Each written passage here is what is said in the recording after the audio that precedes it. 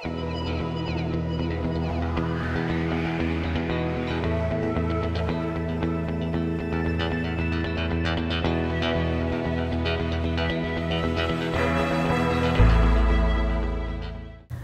I'm Leslea Hodgson, and along with my husband Brad Hodgson, we have a farm in southeastern Minnesota, Fillmore County. It's hilly, and we bought the farm in '98, and it was all row crops. It was November when we looked at it, so it was just plowed up ground and a lot of clay showing on top of all the knobs. And we got a livestock loan through Heifer International and got ourselves started with some purebred Galloways, a small herd of cows that came with their calves. And we started on our journey of turning all those plowed fields into perennial grass, which was helped along by a few of the hay fields. We had rented for a few years, and then we would keep, every time the renter would be willing, we'd get one of the hay fields back from him, and then that would become a pasture. And 2 years into it, we established some big Bluestem. I was real interested in getting some native grass going, and I had come across a book at the University of Minnesota, Prairie Plants and Their Environment by J.E. Weaver. It was a fellow that did a bunch of research in Nebraska, like back in the 60s, and he had done all those monoliths with the roots that went on forever. It's a really amazing little book if you like looking at root systems of prairie plants. And so we got a cornfield. This was the cornfield, and this was the bean field out in front of the house. And we rented a Truax drill from the Soil and Water office, and we sourced some local genotype seed, feeling that that would be the most appropriate way to go. If that seed belonged there, that's what we wanted to use. And then after we seeded it in the spring, we mowed it early summer. It had a lot of weed competition. And then a few years later we burned it, and then we burned it again a few years after that, because the first year we didn't have enough duff to really get it to burn well. And then we've left it, and then we've hayed it a few times. It makes beautiful hay. We really like the hay, but it grazes nice too, so now we have that quandary. And we had this question in our heads about grazing it early in the season before it comes out of dormancy, because now there's a lot of cool season invaders coming in. So we had the idea about grazing it early in the spring ahead of it coming out of dormancy, and we wanted to let the cool seasons get up as much as they possibly can, and then go in there and graze them and knock them back, so that when the Bluestem comes out of dormancy, it's just got that much more of an advantage.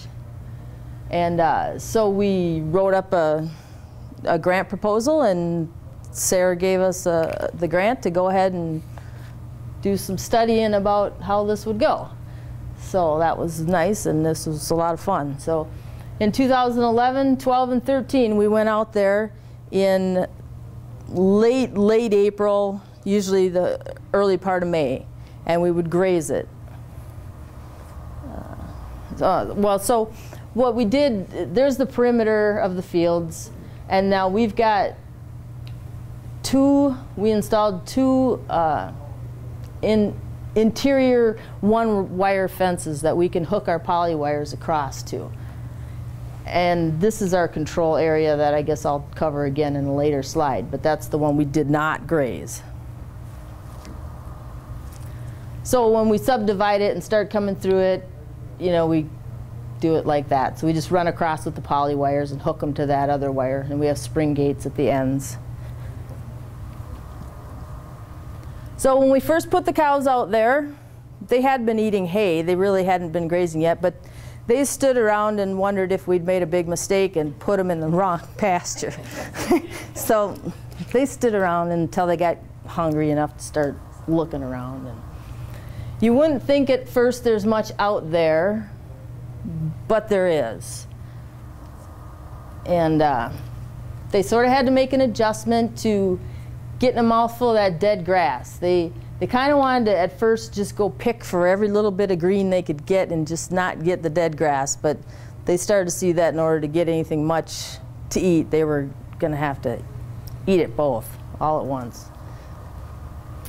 These are the type of, I'm going to call them weeds. You know, they're not all weeds. Some of them, for lack of a better word, they're invading, and we don't really want that much of them in there. So this is what the cows had to eat when they went out there. So we've got one called wild parsnip. I don't know if you guys have it out here, but it'll burn your skin, and it is a wild parsnip.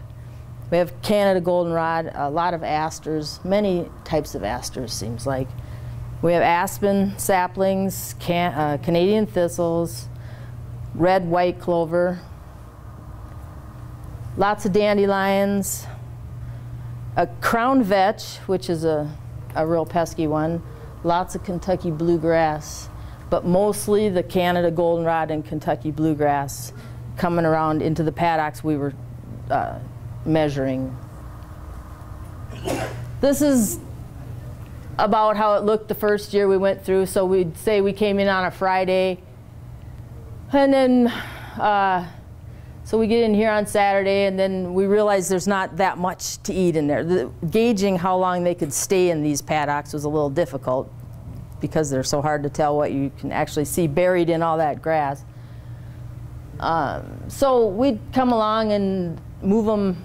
You know, first we're 63 feet. Oh, we can give them more, so we give them 75 feet. And then, well, now we're running into the control, so then they only had 47 feet. So then, you know, but so you just adjust it and keep checking and see how it goes. So it took about five and a half days to get 16 cows through that 2.5 acres of what looks like dead grass. So I think the water, they run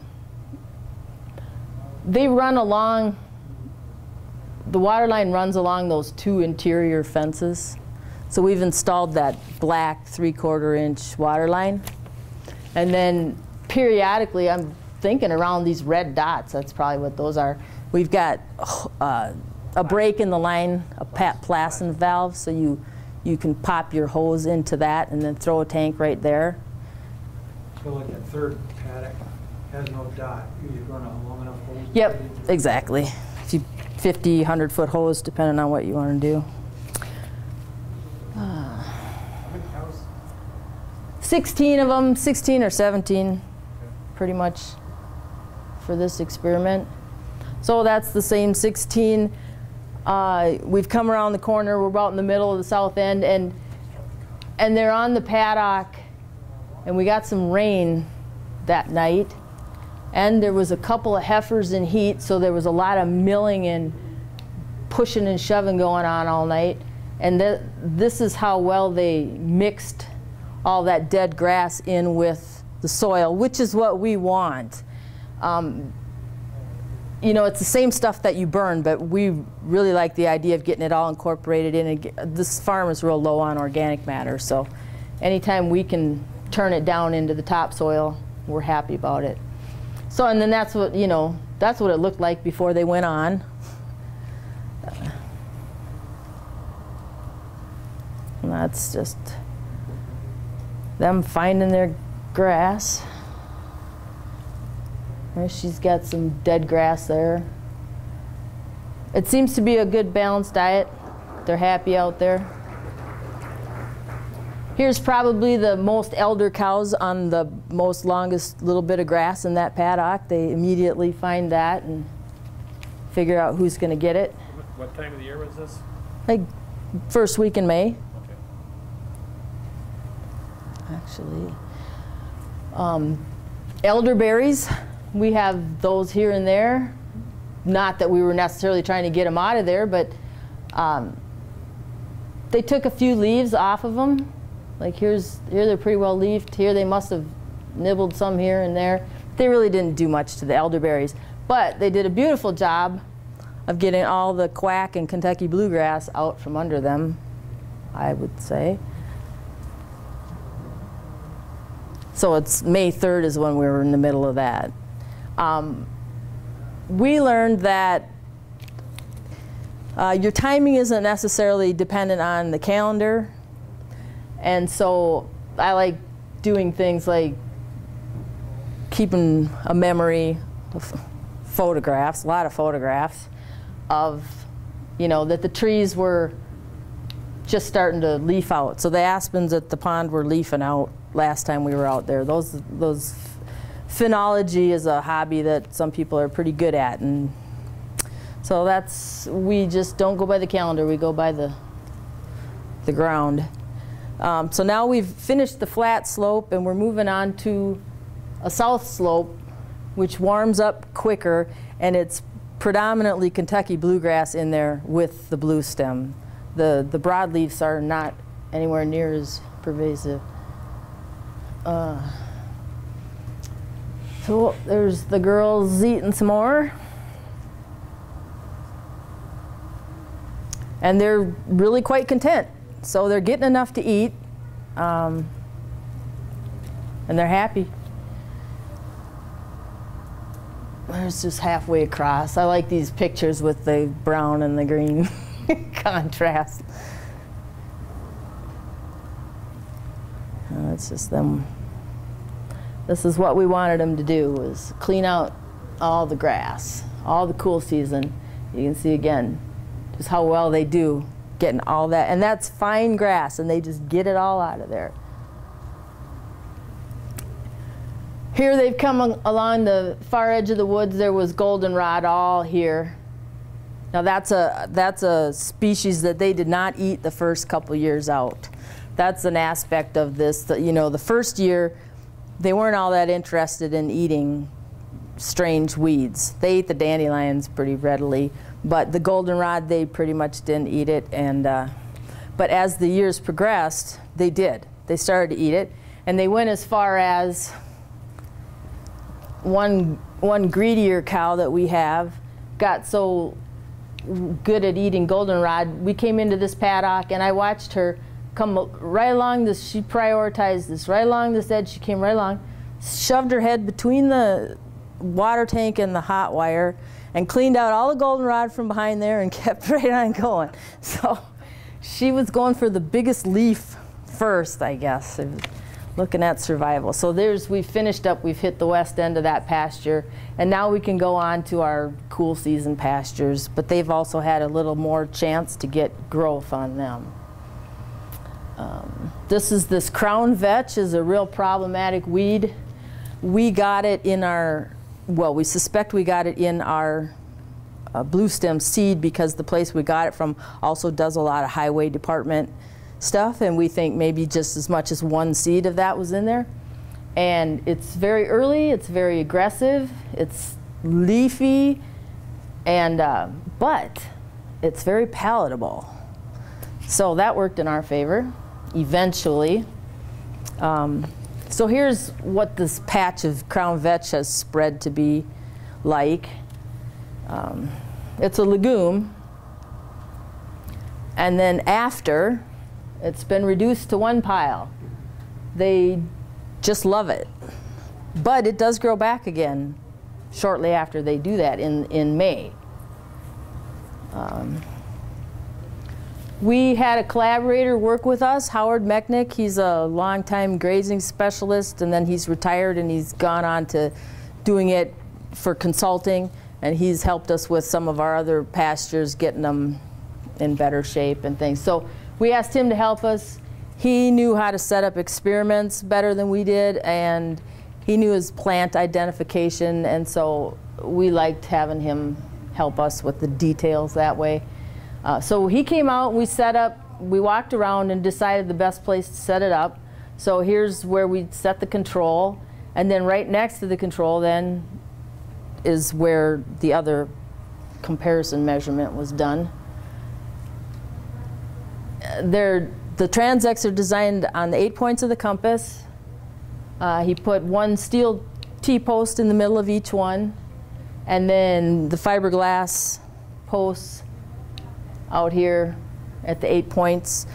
Surprisingly, the cows never, the posts stayed put through the whole thing. They would get tipped and that, but they stayed put, so that worked well.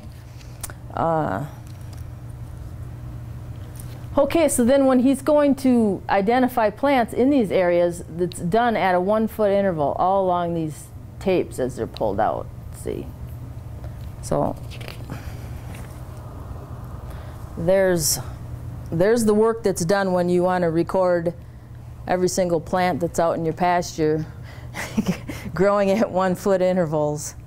And that takes patience, and it takes a scientific mind. Howard transferred that work onto spreadsheets. He also did this clipping where he would clip it, dry it, separate it by species, weigh them so that you could get an idea of what your yield per acre theoretically would have been. Obviously, you're only 3 by 3, so you're extrapolating that little 3 by 3 into acre numbers, so there's room for error, I guess, but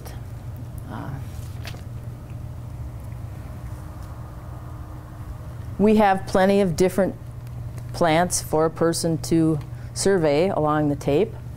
There's at least 6 of them here out in our Bluestem. Do you know what that weed is? The thick one in the middle? This one? Yeah. That's that mullein. That's a seabed. And that one's black-eyed Susan. This looks like bee balm. Monarda. That's an aspen tree. And this is, we have a lot of these, 3 or 4 species of these pesky asters. So this is probably like a heath aster or some type of an aster. A lot of goldenrod. And the occasional really big thistle. Howard found one that he determined he had a hard time identifying it, but after some research he came to the conclusion that it was a plat thistle. He felt it was a native thistle. So here's some of the data, but I'm going to look at, so the Transact data, this would be counting the plants. The one I'm most interested in is the big bluestem. I guess my big bluestem, goldenrod, and Kentucky bluegrass are probably the 3 that I'm most interested in. In the ungrazed area on the left, the Kentucky bluegrass did well and doubled. The big bluestem was shown to have actually declined a little bit in the ungrazed area.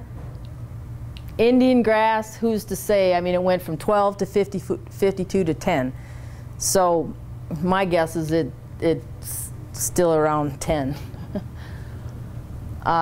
In the grazed area, he didn't count any Kentucky bluegrass at the end. And the big bluestem did go up slightly in the grazed area.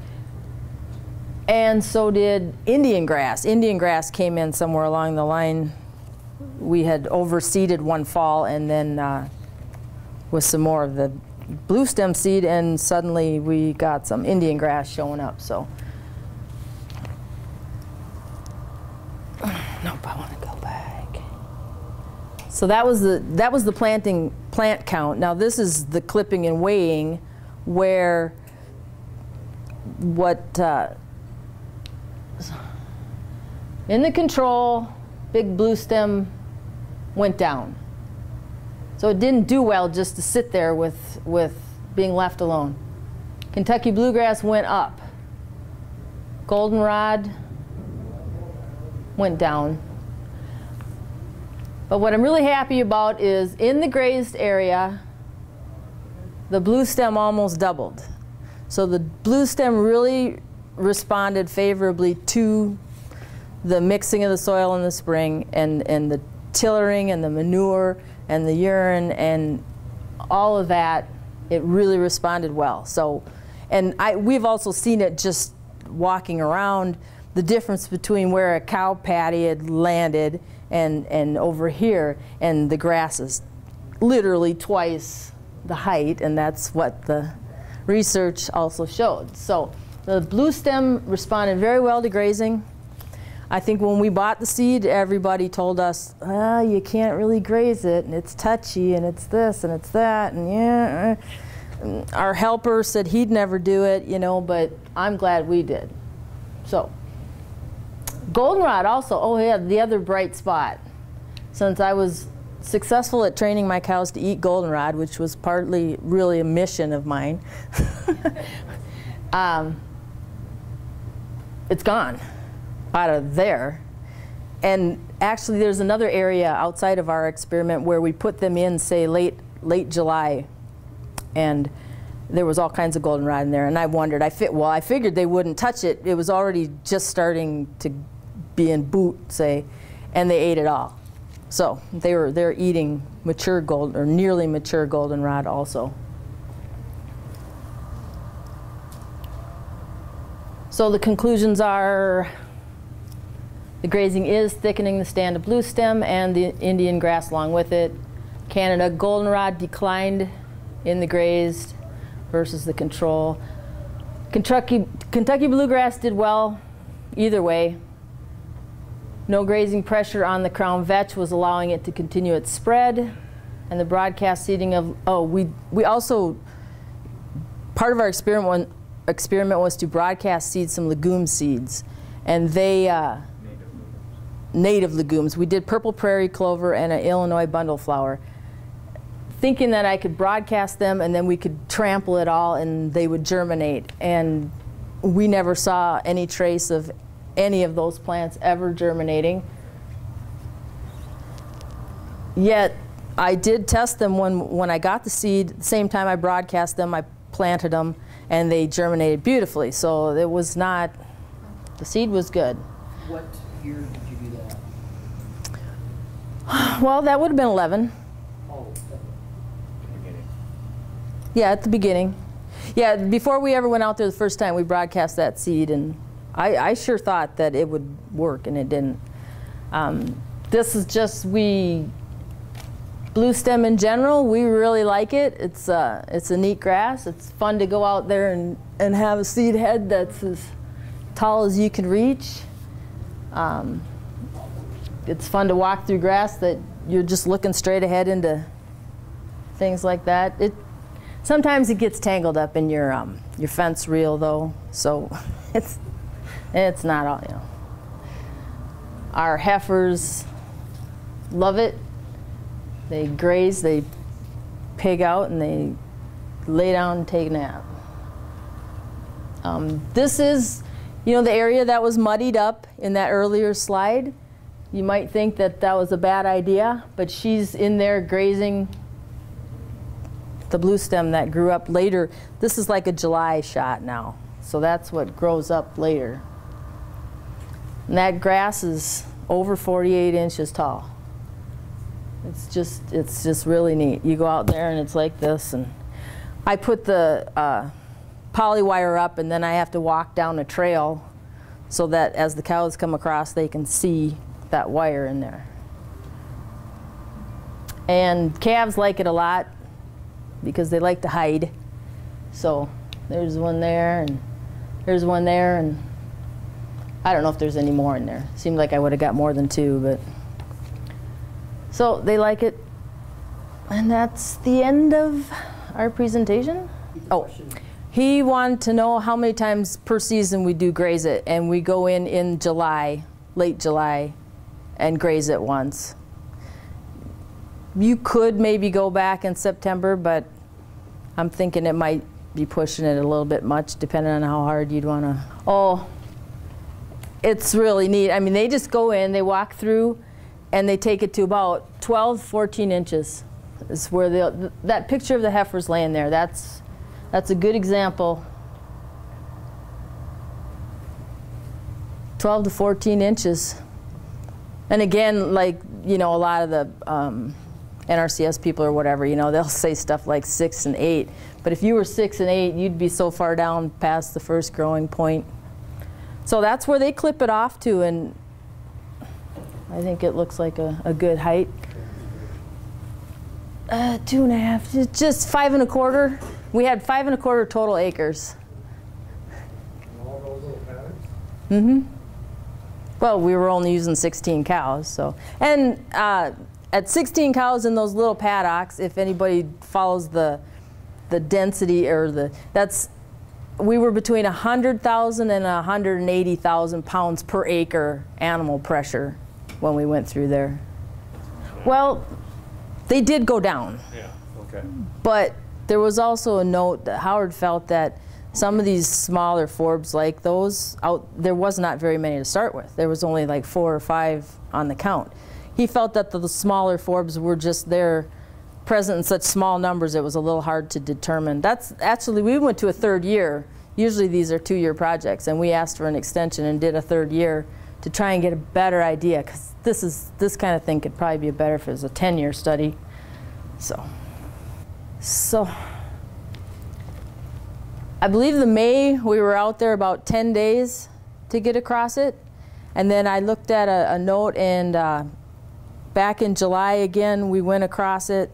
Thought it said 18 days, and then there was almost a note like we had stuck somebody else in there for 3, 4, 5 days.